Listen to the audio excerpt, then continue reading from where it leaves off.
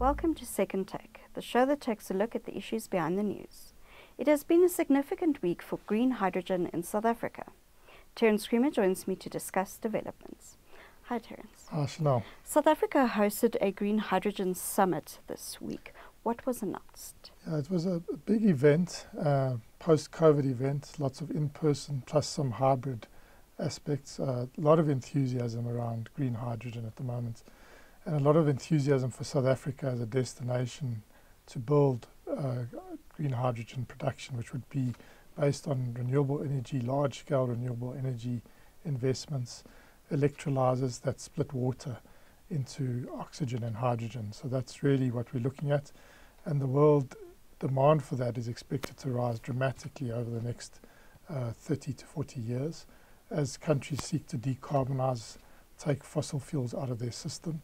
And there's some additional impetus around this now because of what's happening between Russia and Ukraine following the invasion.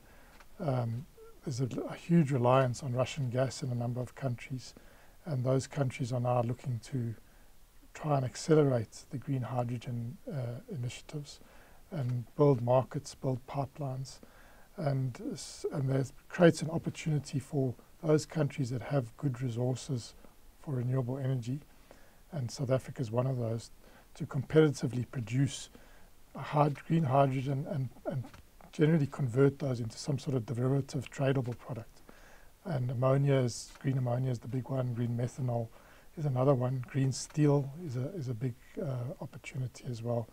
So South Africa, what was announced is that we've got this green hydrogen strategy, that we want to be that we've now included a number of projects, 9 projects in total, as strategic integrated projects.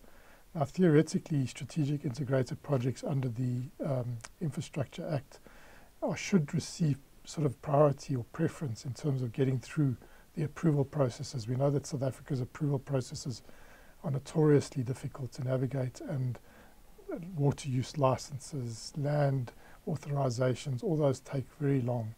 And environmental authorization, what being a SIP enables is to do concurrent approvals rather than sequential, and to do these within a time frame that's shortened. So it's a significant development, and these 9 projects are spread around the country, but mostly look to tap that incredible solar resource that we have in the Northern Cape. But obviously getting closer to markets, we want to be close to ports, so places like Saldanha Bay, Buchu Bay as a potential hydrogen hub. It's not a real port yet, but there's a lot of talk about that. Then into the Eastern Cape, Kruger has got plans. In South Africa, we've also got, we're used to using grey hydrogen at a large scale, and we've got probably ready-made markets that use grey hydrogen, most notably Sasol. Sasol also confirmed that it is pressing ahead with its plans. Yes, Sasol's wanting to become a major player in green hydrogen. It's a sort of existential crisis that they're in. They're a very carbon-heavy business. There's a lot of pressure on them to have firm plans for decarbonisation. That at the moment, the initial plans, they describe them as really being financially prudent. Some would see them as ultra-conservative, but they are moving ahead in a very sort of measured way around green hydrogen, with most of the activity they're saying really going to be taking place post-2030. But the early stage of that is around bringing in renewable energy into their systems. And, you know, they've got a sort of a clustered approach is what they're sort of pursuing for green hydrogen. So in partnership with ArcelorMittal in the Vaal Triangle, they're looking at a lot of green steel, also carbon capture and utilization opportunities around the Vanderbijl plant. That's the ArcelorMittal steel plant. They're also looking at opportunities to produce green hydrogen and then feed that into the steel mill down in Saldanha Bay, which is currently mothballed, which can use that rather than coal to produce hot briquetted iron that can either be used to make steel or can be used to export as a hot briquetted iron to get into the electric arc furnaces that are already in place in Europe that are looking to decarbonize. So there's that opportunity. But really the big opportunity for Sasol is they've got an installed base of Fischer-Tropsch technology, which is the largest in the world. And what that has traditionally done is taken grey hydrogen that's been gasified using coal, which is a very carbon-intensive process, and rather to try and progressively convert from grey hydrogen to green hydrogen. So there's a initial project called HighShift, which they're doing in partnership, which is bidding into a very important global platform called H2 Global, which is a German government. It's a tool, a mechanism that sort of it subsidizes the green hydrogen in a form of sort of secure offtake at a premium, it seems.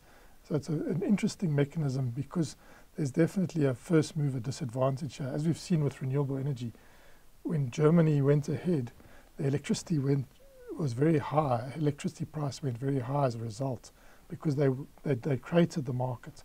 Then there were massive technology cost learnings. And in that process, now we are the beneficiaries. So now when we build solar and wind plants, because of what countries like Germany and Denmark did, they took that on the chin. We are the beneficiary of those learnings, and we now know that the cheapest electricity is now from solar PV and from onshore wind, which is really because of that sort of pioneering market development work, subsidies that they put in their system. And that's the same sort of model that they're using through this H2 Global with hydrogen. They'll create secure demand for these higher priced products, it seems. So they're bidding into that. And then Sasol will look to have about 450 megawatts of solar and then electrolyzer capacity around that, and then have about 1% of that plant being based on green hydrogen rather than grey hydrogen, and convert that into sustainable aviation fuel and sell that into an aviation market that's desperate to find a carbon neutral fuel, which is what it would be. So that's the plan, and I think that's the sort of big opportunity, that we've got a domestic base of grey hydrogen or demand for grey hydrogen that we can progressively convert to green hydrogen. It's a ready-made market, and it will be capital light relative to other countries that will have to do the downstream investment to produce the sustainable aviation fuel. Sasol already produces a certified sustainable aviation fuel using hydrogen. But the issue is now not to have a grey hydrogen, which is highly carbon intensive, to have a green hydrogen. Cabinet has approved the green hydrogen commercialisation strategy for public comment. Yes, that was this week as well, and that's important because we've had really a science-led type approach to green hydrogen. We've actually been a leader in terms of thought leadership around this, and the science that's been really led by the Department of Science and Innovation for many years, and we've been developing, and it's really been focusing on fuel cell end, the sort of the other side of the market, the demand side of the market, because fuel cells consume platinum group metals, and it creates a new market for those precious metals as the vehicle fleet moves away from internal combustion engines. One of them will be fuel cell electric. We know about battery electric. There's lots of battery electric, but there could be a number of fuel cell electric vehicles coming in to the market, mostly probably in those hard to abate mobility sectors, so railways, long-haul trucking, with the battery electric market being much more passenger, lighter vehicle focused. I think it's going to be dominated by battery electric there. So that was really the initial business case. How do we create a new market for platinum group metals? I think it's now turning on its head, and we say, well, actually our biggest resource is our solar and wind competitive advantages, and how do we upstream of that create this commodity, this very valuable commodity called green hydrogen? And that's where the strategy is focusing now. So it's been put out. We haven't seen it yet. It's been approved by Cabinet to be put out for public comment, and that should happen quite soon, and there'll be a comment period and a toing and froing, and then the strategy will be finalised. In parallel, obviously, we've got the Just Energy Transition Investment Plan, the 1.5 trillion sort of investment plan that was approved just before by Cabinet just before COP27.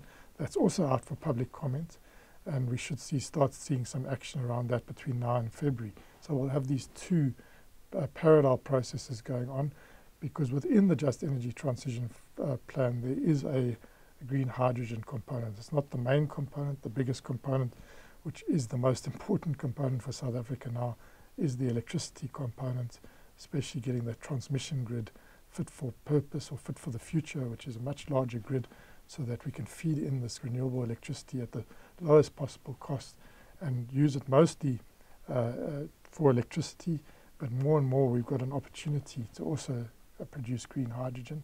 And around these green hydrogen clusters is going to be massive amount of electricity, green electricity, that's going to have to be built.